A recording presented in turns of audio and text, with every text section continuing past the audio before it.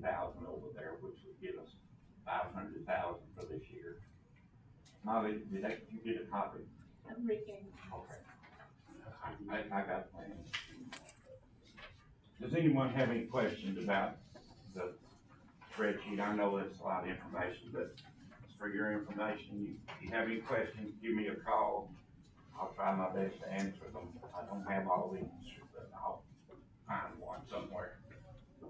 If you come up, if you see anything that now or after you've looked it over, but like I said, we are making some adjustments on the new budget where we were over or under or whatever the situation might be. And we bought 2 pieces of equipment that's under this, I believe. We bought a pickup, and then we bought the small excavator. I don't think it's paid for here yet. I think it's paid for this month. So it's not appearing on here. It's about $198,200,000. So you might say so. It will show up on this month. Is that one of those little track hole things? Yeah. Where they clean ditches and. Well, it's a 320. Is that available for borrow? We do rental on it, but the rent's pretty high. Yeah, I can imagine. The balance is considerably lower than. How much? 671. How much? 671. 671. That's after the. That's everything. That's as much as. Now, the money from the receipts from October have not been transferred yet. Yes. Well, not from October, no. Right. No, not from October. So we've got. I don't know how good they are. Really. They were down a little bit. Yeah. Well, I haven't seen the number, but I think they were down a little bit. I think they will be too. But we should be in the neighborhood 671. That's the lowest we found, Yeah. Like you said, we bought those pieces of equipment that Right. probably don't like it. And, I'm going back a wild stab, 250. It should be up somewhere between 800,000 and 900,000 once we get that money transferred over. In case y'all wonder what we're talking about, the daily landfill receipts go into an account, and then once a month they're transferred over to Peggy's account, and these numbers match up with Peggy, so it of course fluctuates during the month. And that's another reason that brings up item number 2. Did anyone have any questions on this? Okay, that brings up item number 2. If you look at the other little handout, we have experienced, it has history on there as far as our current tipping fees. We're charging $40.50 plus tax for class 1. We're charging $32 in tax for class 4. And on asbestos, we're charging $63 a ton plus tax for tipping fees. This has not been raised, basically, going back to 2016, I believe it was, when we closed out the year. The county had to transfer almost 800,000, I think it was, over to get the landfill out of the red. And if y'all recall, the first 2 or 3 couple of years that Judge Bradsfield was here, we managed to pay that back to county general. The fees have not been raised basically since January the 1st of 2017. Now and at that time we had to raise it $5.50 per ton, trying to get us back on our feet. We'd had the previous 2 or 3 years before that had been down, and we had to raise it considerably. Caught a little flack for it because that's a pretty big increase at one time, but we had no choice about it. And then the next year, in January of 2018, we raised it another 50 cents per ton. So that results in the current tipping fee. That's basically where that came from. If you notice down at the bottom part of the page in revenue history, the total revenue for 17, 18, 19 was running a little, usually around 3.6 million. I always like round numbers off the top of my head.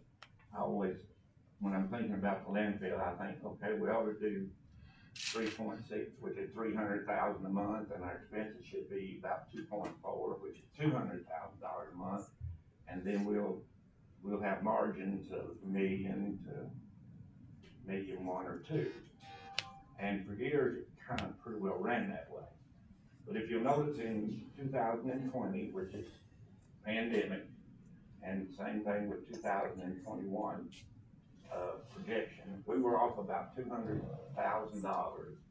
almost $250,000 in 2020 versus 2019. We've lost population. The economy was, you all know the story, economy was not good. So we had a pretty drastic decrease. I took the numbers through the first 9 months and sort of projected them out, and it appears that we're going to be hitting pretty close to that figure again this year.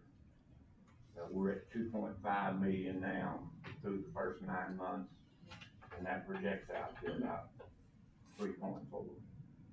So in talking with the judge, and that's the reason we're bringing it to the committee, and he recommends it, and I recommend also that we look at an increase on the tipping fees. Basically, it's been 5 years, which everything's changed in 5 years. We all know that most everything has gone up. The amount that we're proposing is about a 5% increase. It's $2 a ton, and it's about a 5% increase to what we have been charging. And I can tell you now that we will get some flack over this. The mayors and everyone, you know, they have budgets too, and it puts some pressure back on them. But we have held off. The judge and I have talked about this over the last couple of years, and I talked with Michael about it. But we felt like under the situation we're in, as far as the pandemic, it was not a good time to raise any kind of rate if we could possibly get by without it. So we haven't proposed anything before. Now we're to the point where we need to raise it. And the cities are in a better shape now because they have received some extra federal money and so forth.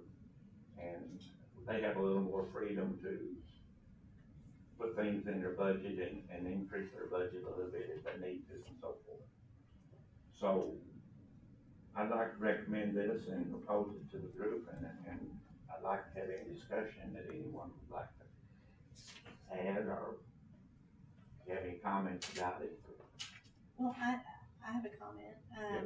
I did know that I was doing just a little bit of research while you were talking, and it does appear that this area of the country, which includes like Arkansas, Louisiana, New Mexico, Oklahoma, and Texas, have some of the lowest tipping fees in the nation.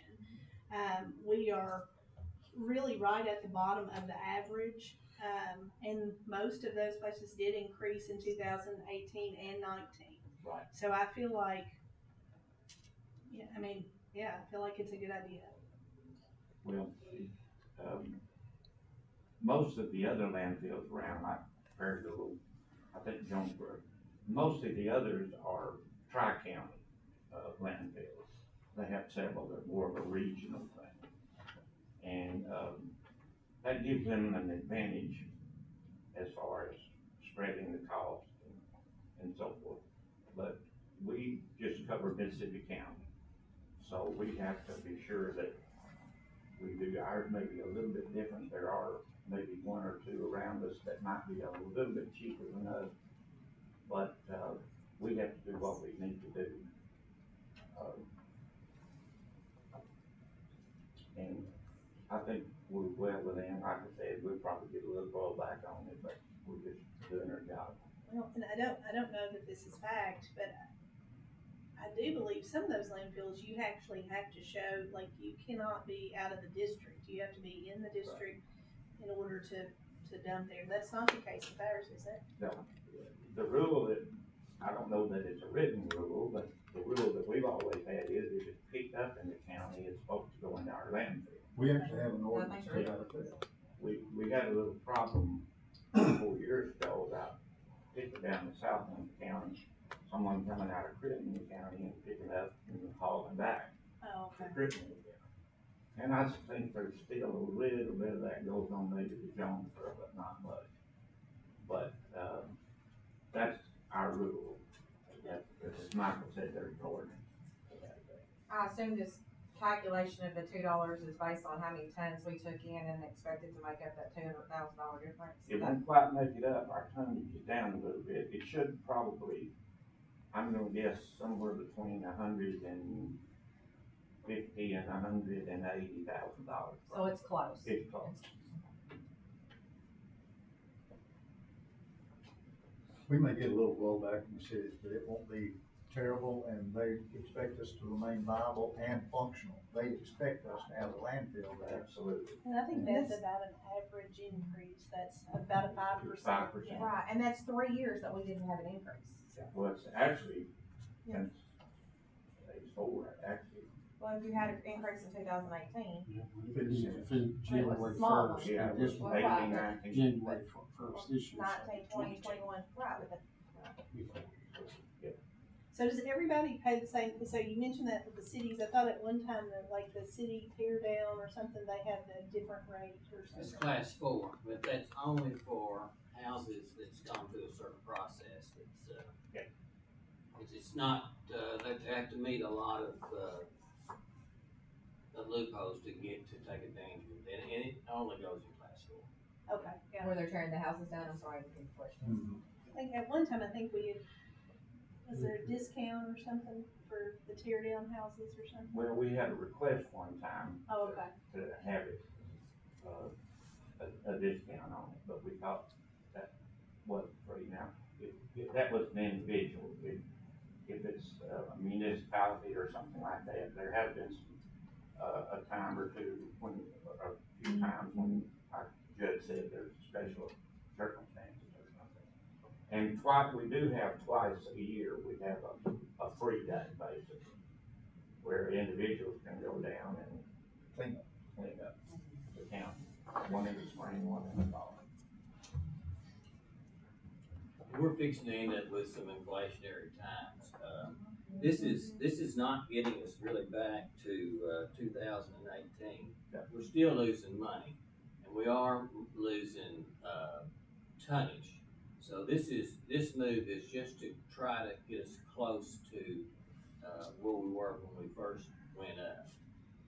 We're in much better shape now than we have been. You know, the sale that we just moved off from, we bonded that money, and I think we've still got 5 more payments, if I'm not mistaken. In the sale that we're in right now, we paid cash for. So we've done a lot of improvements to the old class 1 that is closed now, and just like Justice Burge was talking about, that $250,000, in my mind anyway, would go toward the new cell construction, which we should be able to pay cash for before we get there.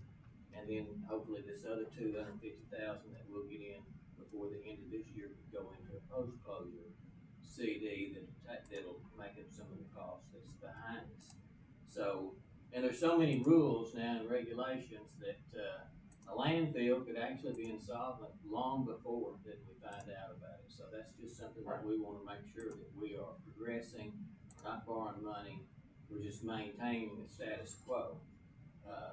If we let it go and we didn't have these periodic 5% raises, then at some point when we find out we were in a bind, we would have to go up a lot. And then that would affect people's individual household expenses, their budgets to get really way out of whack. So we're trying to keep the status status quo from where we are right now. It would be nice to think that we didn't have to go up, but I mean, I would think it's just kinda like anything else. The price of most things is not the same as it was.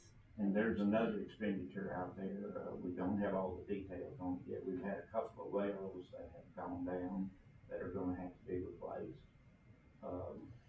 So that's gonna be an expenditure that's gonna be coming up late fall, or possibly in the spring, I don't know what the schedule is on that. The engineers have been working on that. We also have a problem with arsenic in some of our wells that could pose a financial problem. So we know that there's always something. Landfills are not money makers. It's better if you can just break even and keep it at Buffalo. I make a motion that we increase the tipping fees by $2 across.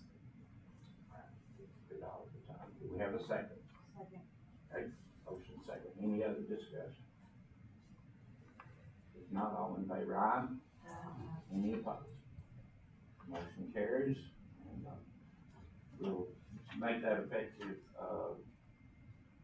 January 1st.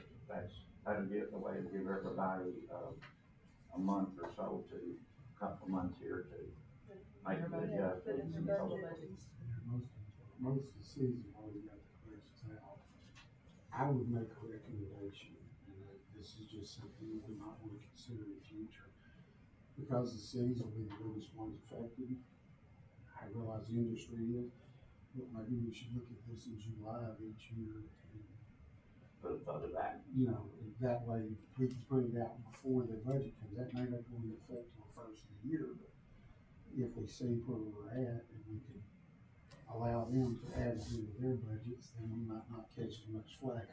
That's the theory. We'll try to give them a little more time next time. Okay, does anyone else have anything to bring before this meeting? If not, then we will stand adjourned and Mr. White.